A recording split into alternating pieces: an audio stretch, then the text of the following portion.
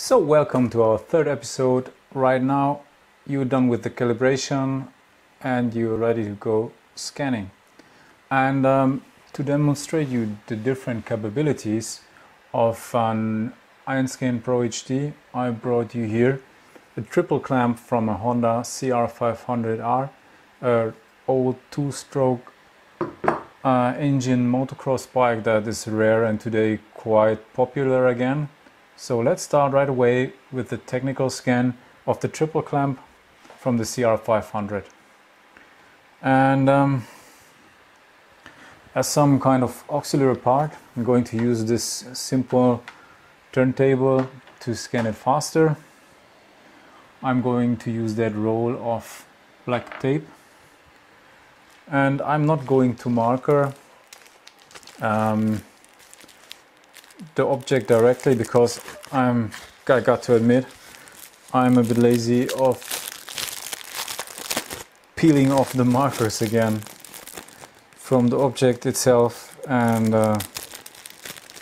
to avoid that I'm going to use environmental markers, how I call it. And environmental markers, that means I'm going to apply markers inside a scan field that the scanner still can see, but that will not be on the object. So I'm using a part of the scanner scan field I'm using for tracking purpose. That means you will see that very fast that this part is just scanning the turntable.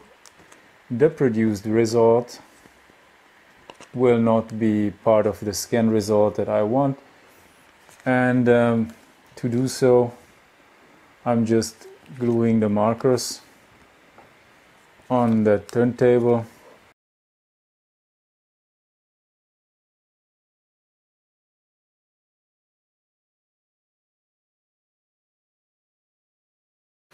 The topic is why I'm applying much more markers here in this case is that environmental markers will be covered by the object later on.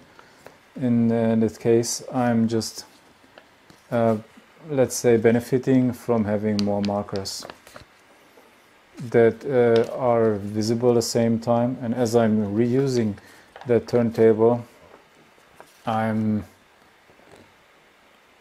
not, let's say, doing this just for this example. I can reuse my work many times. Something I really don't recommend you to try is to spare markers by applying a full sheet of markers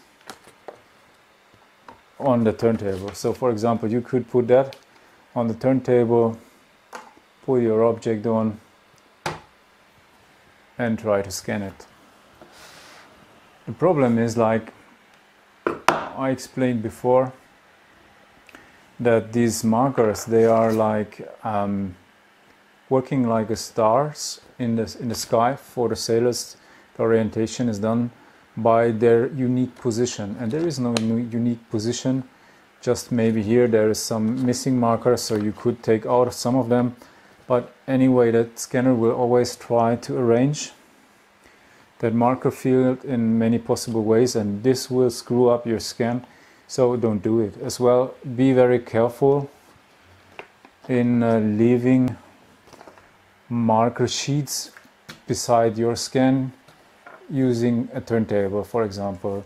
It can happen that you are scanning a part of the marker field that will make your scanner screw around because it's a matrix that's totally, let's say, symmetric, and there is changing field of view on the markers from the table. Sometimes you are, let's say, in a hurry, you want to scan all the things very fast, and you're applying the markers and you leave a sheet of markers beside your scanning area, and it will make you a lot of headache, and you will maybe not immediately understand why. You don't need that headache. So why I'm using this roll of tape is quite easy to explain. I'm using it as a distance holder. I'm just putting that triple clamp on it, and with this I have an easier job cutting of the, let's say, base plane. Just be sure that there is not too much movement by touching your scanner object, because it will make your object bigger in the result because of the offset of the surfaces that will happen by moving as well. Be really careful of something like this doesn't happen. And if you are not sure, you can apply a second roll of tape. Maybe in this case I will take a bigger one, or a second one, or if you're not comfortable, just want to have the maximum of preciseness, just leave it on your Lazy Susan directly and it will be fine. So in this case I'm going to take a bigger roll of tape.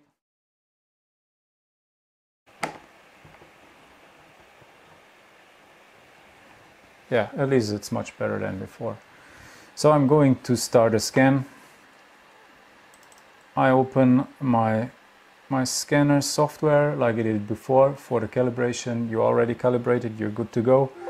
Normally in, let's say, not temperature compensated scanners like an HX or an H, I highly recommend it to make the recalibration and environmental temperature changes from about, let's say, 20 degrees. In the case of the Pro HD, I'm absolutely fine, let's say, doing this from time to time, and you will see that as well in the results, not, let's say, generating too much scanning surface, but it's just something you do from time to time. Normally inside that housing, because of the fan, working temperatures doesn't change so much. Okay, so this is, let's say, some really helpful guide that you can use for scanning. Actually, I don't use it. I'm going to show you that in real life, so you will have the comparison between the screen and as well the real world object in the camera. I'm just going to turn it off. I'm just going to start a new project because I didn't scan anything like this before, and I'm going to create a Pro HD working folder. I'm going to make a new folder.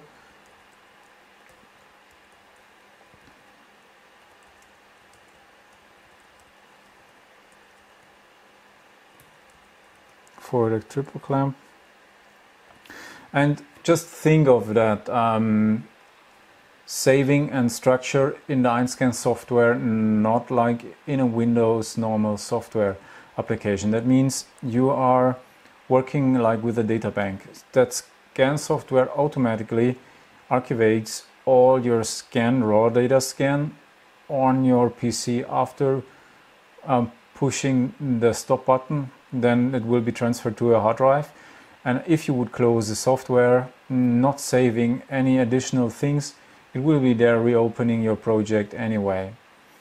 It as well is valid for the topic of generating like revisions of your scan. That means you might want to have a revision of your scan, just save it and then save another revision with different views or so, and afterwards decide which one you want to use.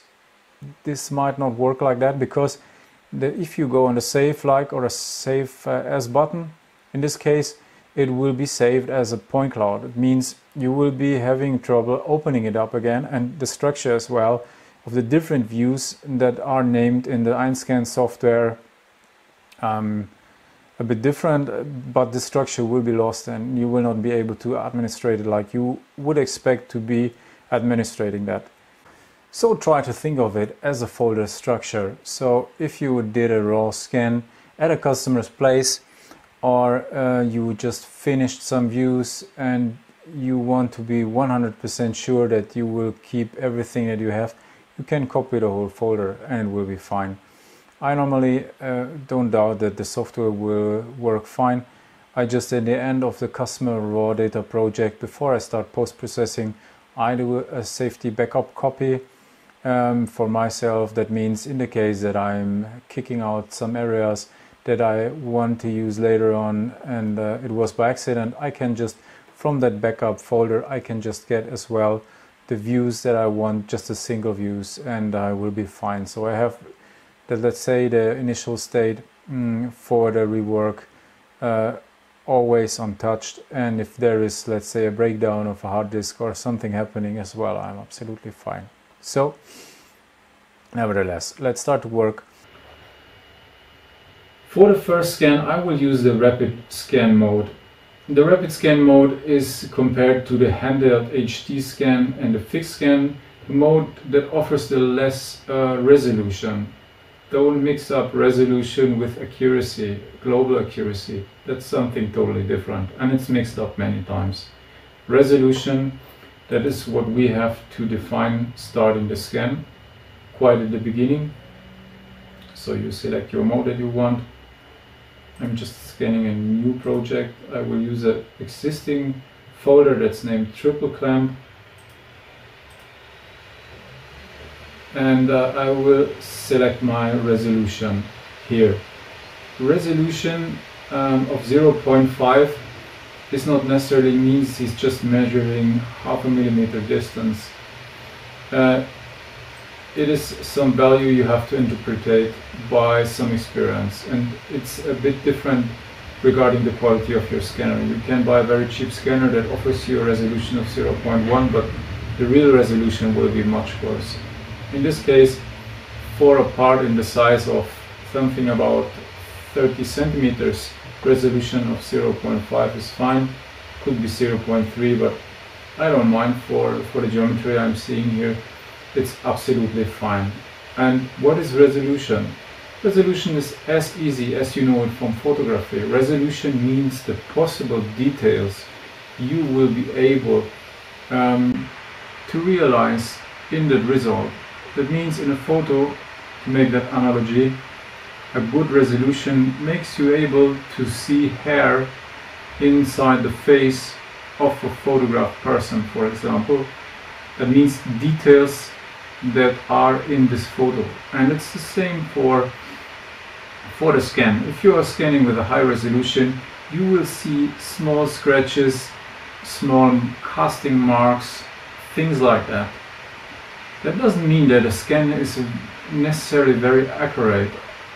I can link a video that I did on structured light scanners where you see the problems that you can still have. That means scan results that will be, for example, in itself deformed, or that they will have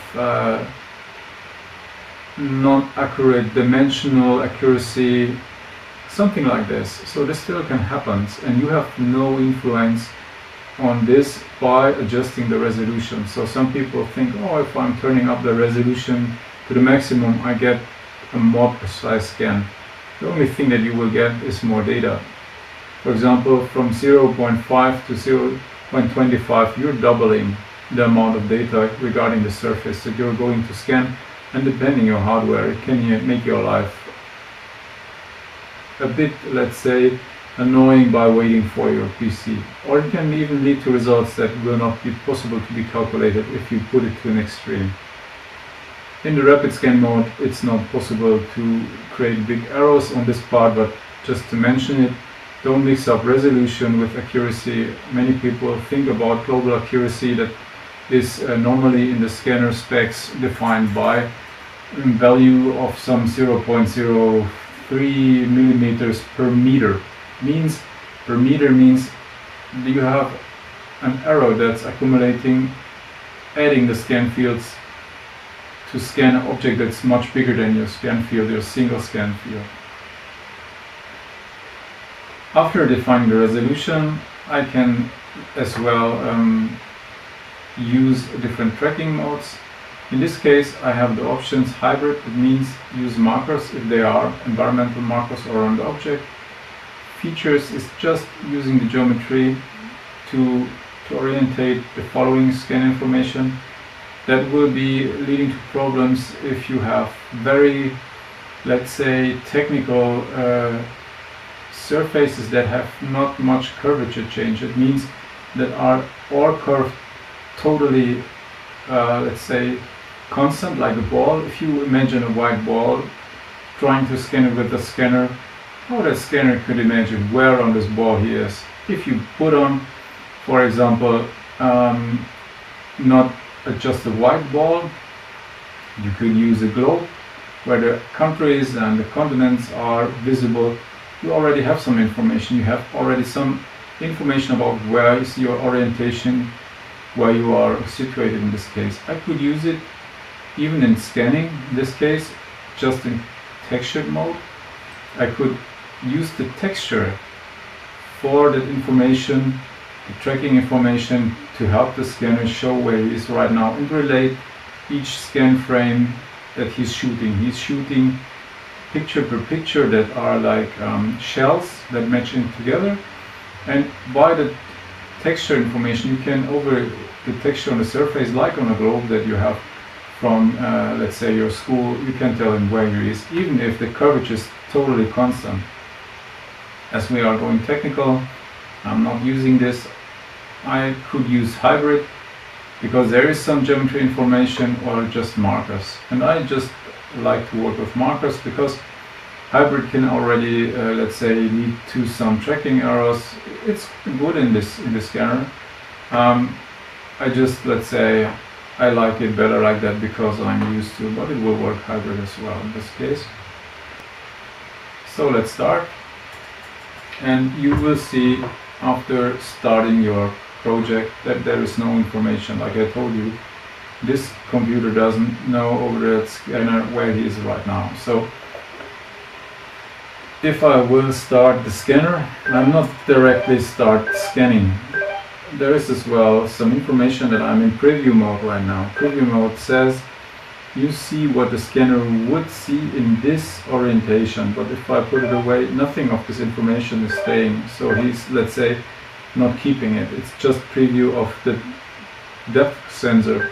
What this 3D scanner actually is, he's measuring the depth in a field, and this is what he is recognizing. And I have here on the left side some bar that is evaluating the distance to the object. In some brands this is a histogram, so you see not just one overall value, how far you are or how near you to the object regarding your scanner. You see if I go very close, it's red and he's losing his information to track, so he's, let's say, complaining, and it will happen something. If I go too far away, I'm in the blue area, and it's happening the same. And here where it's green, I'm in the sweet spot of that scanner where he's working fine. Just before scanning I can fine adjust the brightness. That makes it possible to scan more or less of that surface. If I put the brightness to 0, the sensitivity of the camera is very low. That means not a lot of the light will be captured. And it as well has the advantage that there is no, let's say, environmental information so much captured. I will not see anything of that turntable plate. If I go the opposite way, I'm over brightening, so he does not see any contrast. It's like looking into the sun or have a very, very shiny surface for your eyes. This is for the scanner if you over brighten the picture, and it's a lot of red areas that tells you don't do that. So going back, I tend to have small red areas on the surfaces that I want to scan, not caring about surfaces in the environment because they are not important to me. I just want to capture the triple clamp, and here I have a little small red spots. If I go a bit down, it doesn't help so much. If you are good, you will see it as well, not moving the scanner at all, by how much of the surface you will recognize in this case of turning it upside down. But it's quite fine, I guess. We could start like that. I could be fine with this, what we have right now. And starting to scan right now, always make sure that you are staying with the distance in the right level. That means in the green area it's the best. And if you make sure that you see at least 5 or more marker points, that means he knows where he is. And right now he's putting down the information numerically, and he sees from the object. What you can see is your aggregated result. That is the amount of points that you captured of the object. Just don't try to shape the object too much. or make a very stable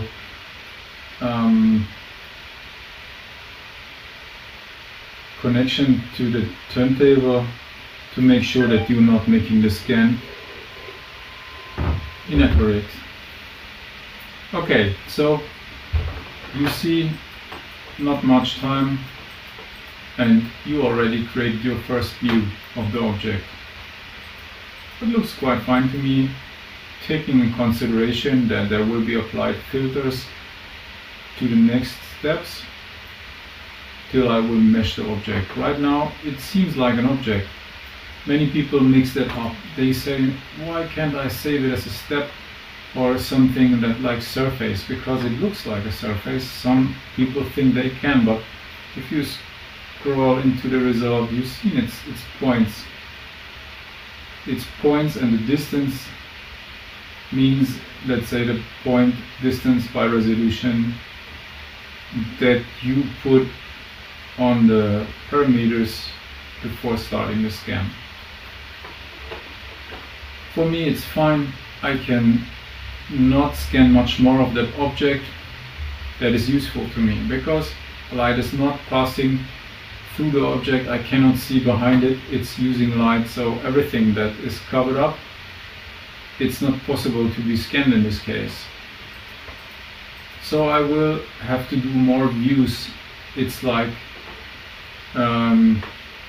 getting a perspective of a whole thing by using more orientations, and that's exactly what I'm going to do. To do so, I'm going to do a new project group. This is the word that in the software is used for new view. I'm not changing anything in the parameters. I shouldn't as well. And I can right now start a new view. The good and the bad thing in itself is that he will lose all this memory about the last view that you scanned. That means as well marker positions. On the other hand, it makes possible to scan a new orientation without having the old orientation as a result in what you scan right now. That would be wrong, because I would see two triple clamps continuing to use that project group that I had before.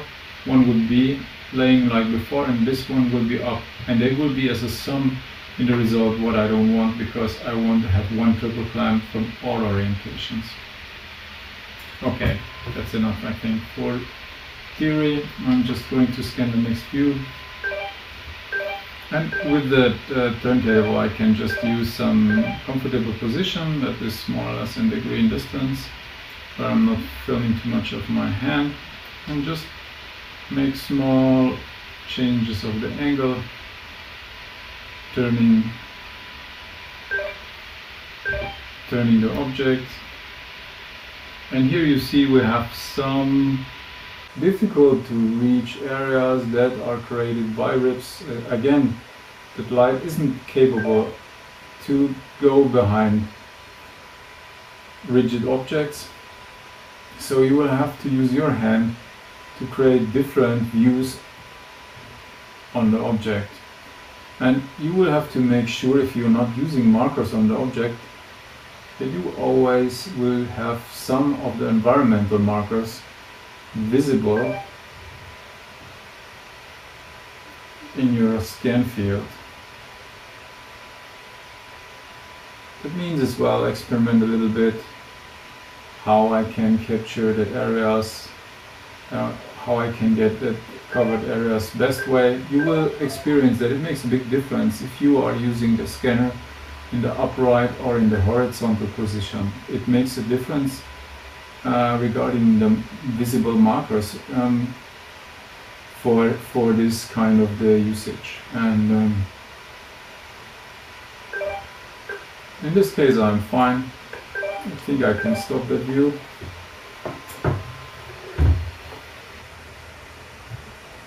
And you will have to have the whole object scanned in your views with an overlapping. That means the different surfaces will have to make a closed volume, and to be able to close the volume you need overlapping, because the software doesn't know if you keep distance between the different views and they are not connected, where to put them in relation to each other. So make sure that if you do a new view to the last view you did, there is an overlapping of the result. So for this part I will use 3 views. I think 3 will be fine. Maybe I need a 4th one to come deeper into these casting ribs. Let's see. The process is the same, you already know it.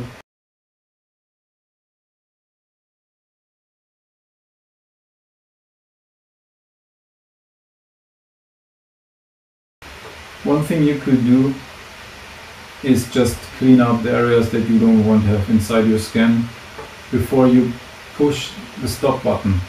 Stop button will transfer all your scan information of the current view to your hard external and to your project. The topic is, in this software version I encountered some problems doing the cleaning up of that view without pushing the stop button, trying after all to align all the results. There was some problem, so normally you can do that. It's a quite common workflow. In this case there was some bug. I'm sure that will be fixed quite fast as we report them, but in this case I just will clean up the scan results. After I push the stop button, I have here the overview of my different scan views. I can show and unshow them, so I know what I created as information. And that's basically it for creating scan views. So we are going to clean up the scan results, in this case to just keep what we want to have from the result. I'm using here a polygon tool. A polygon tool, pushing the shift button makes it possible, if you of course select your scan view that you did, it makes it possible to mark and unmark by, for example, keep control pushed and mark the same area. I can unmark it. It makes it possible to select and deselect different areas of my point cloud, because it's not a mesh right now, it's just a point cloud. And this makes it possible using Boolean logic. That means select what I want and what I don't want. And I can even make errors. I can, in this case, just select what I want to keep. If I would push the delete button right now, he would delete what is in this case is marked, but I'm going to invert that. I could as well delete this one here. I can as well use a lasso tool, or I can as well unmark it with the lasso tool. It doesn't matter. It's the same for the paintbrush, you know it from paint software in Microsoft or Apple, whatever you use. And I'm going to delete the first part of what I don't want. And right now I'm doing the details, just cutting out the tape roll that I used for keeping the distance. Should be fine what I kept right now.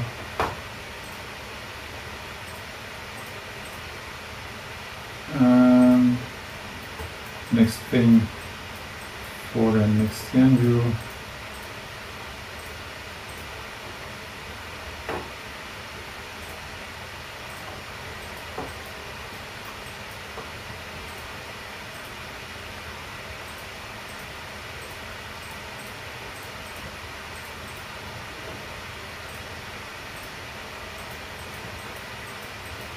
There's some small pieces floating leftovers that I will use the filter for later on. I will show you, I will keep and show you that.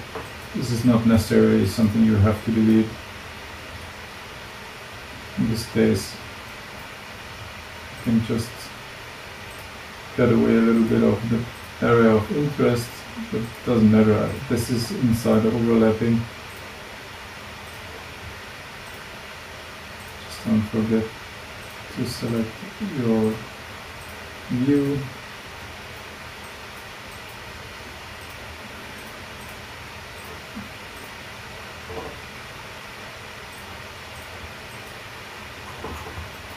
Okay, right now I extracted from the 3 views that are already created the important information. I have enough overlapping for superposition, the results so far, and I'm using here the puzzle button to start it, the alignment. And you can look on my videos from the EinScan HX. I did more explanation there for this, what I'm doing right now. This is the alignment of different views. It's the same like in the EinScan HX software. You first use your part that it's not going to be moved. You then use your part that you want to be connected to the first one, and this will be moved to fit into the first one. And I'm doing alignment by feature. That means the results of the 2 surfaces will be over the geometry superposition. So the software tries to find a position where they are having the best possible overlapping. And actually the Shining software is doing that quite well. I think something about 85%. This is working fine. And this is one of those cases you see right now. There is a good result, the overlapping is fine.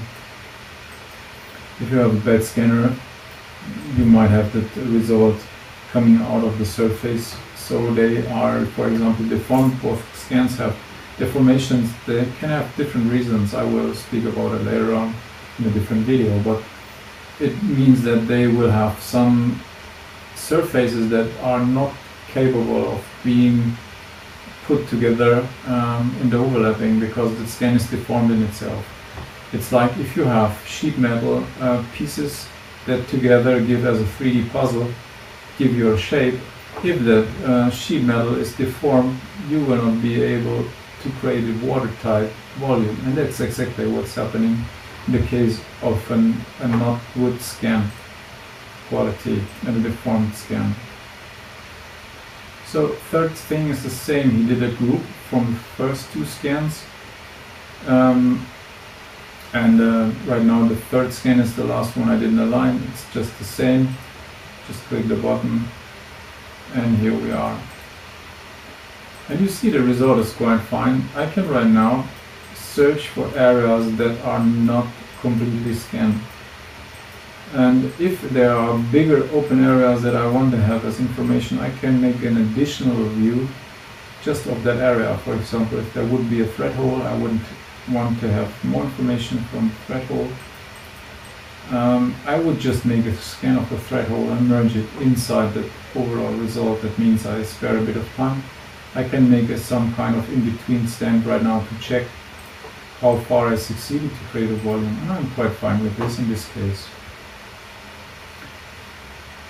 As I told you, if you want to know about the other alignment methods, you will find it in my EinScan HX video, and I'm going to show it again in one of the next examples of the same Pro HD alignment function, but for example for the HD scan. So this was just one of the simplest scans that you could create, and you want right now to create a volume, and actually you want to have a mesh.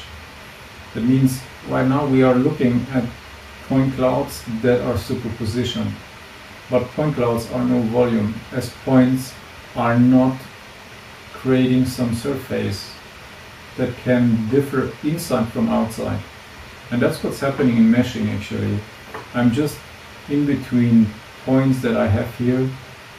I'm going to delete the points that are too much, and the software is afterwards creating triangles connecting 3 points to a triangle by a surface, and that's actually what you will receive as STL mesh. And therefore I click on this mesh button. Right now you see the result without any filters. I explained the filters as well on the EinScan HX videos. Just what is important right here is just you can select unwatertight or watertight.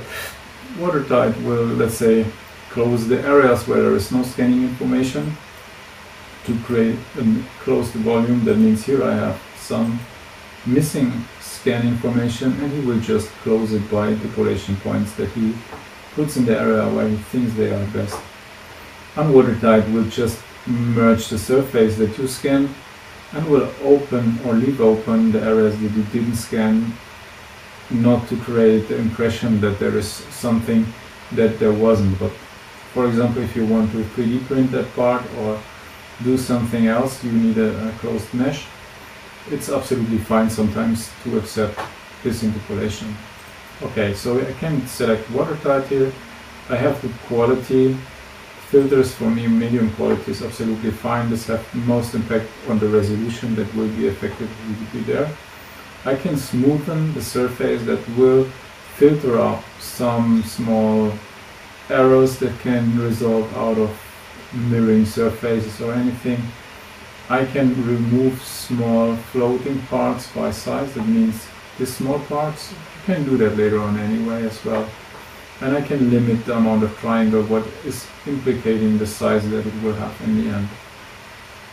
Spikes are as well surface artifacts that are created by physical problems scanning, filling up marker holes. That if you would have had markers on your surface of your object, of course he cannot scan what's below the marker, so he's leaving that markers cut out. That means there is holes in all the areas where there is markers, and I can say close them. As I work just with environmental markers, I don't have to, so it doesn't make any difference.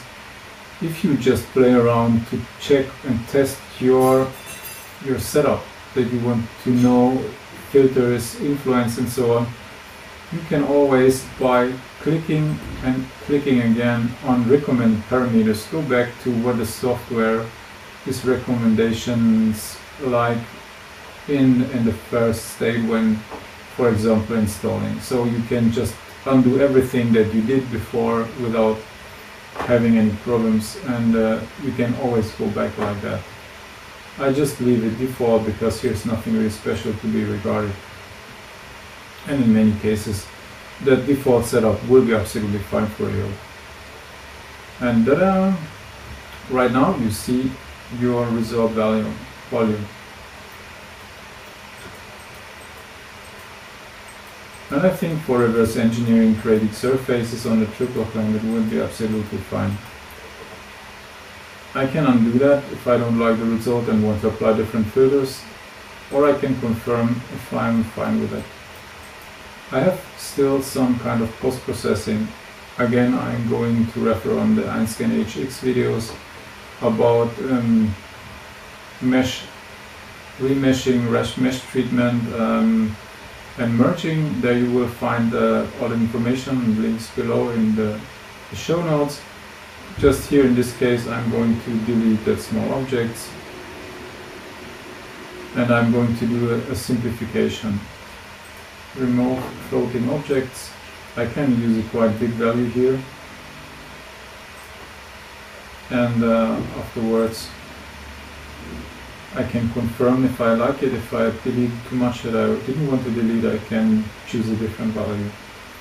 Simplification is a process that will reduce the amount of memory that it's used by throwing out additional points in areas where there is no points needed. What does it mean? If you have a very rough surface with a lot of details, you need a lot of points to capture the information, because if there is no point, there's just nothing visible. And if you go here on simplification, the software will first try to throw out all the points curvature based. That means if you have a flat surface, he will throw out most of the points there, and in the radius he will keep more points. And this is something you can play around a little bit. Unfortunately, it's not possible to select the value that you admit the software to create an error on the surface. It means from before and after.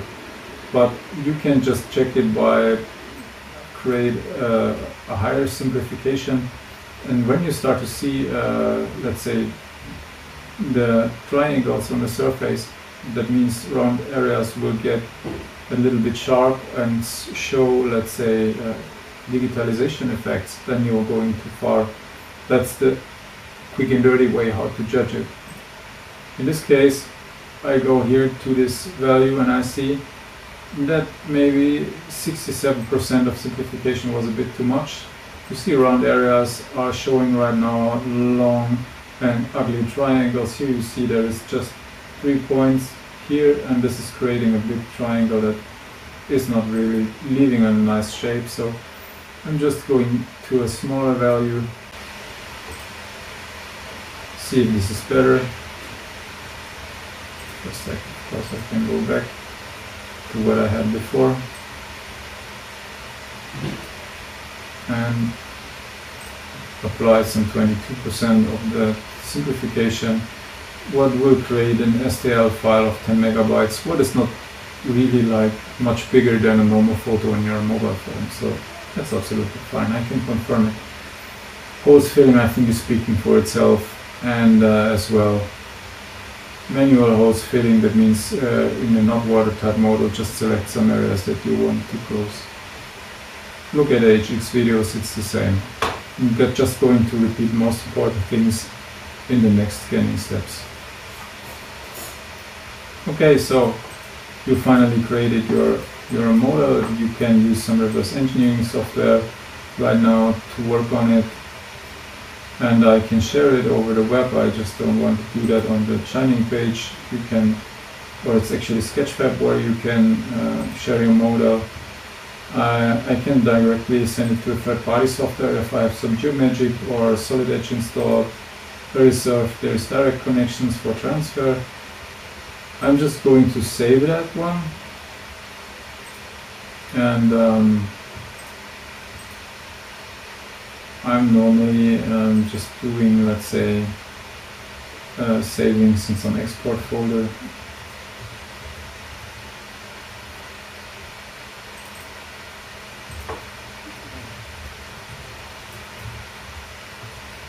And you can choose the quite common formats for mesh, saving it as .sc,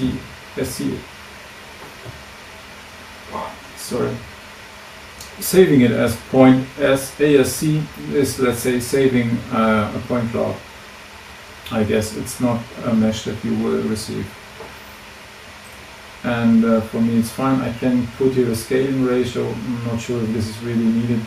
If you are creating a part that you want to use for casting and you will have some shrinkage to be regarded, you could do it here, but you don't need it in this case. And this will be my result. I can open up in my reverse engineering software, and you see it didn't take me much more than 2 to 3 minutes or 5 minutes or 10 minutes, depending on your skill level, to create a scan of a triple cam. That's quite cool, I think. So that's it for this episode. In the next episode we are going to do an HD scan and a texture scan. See you there.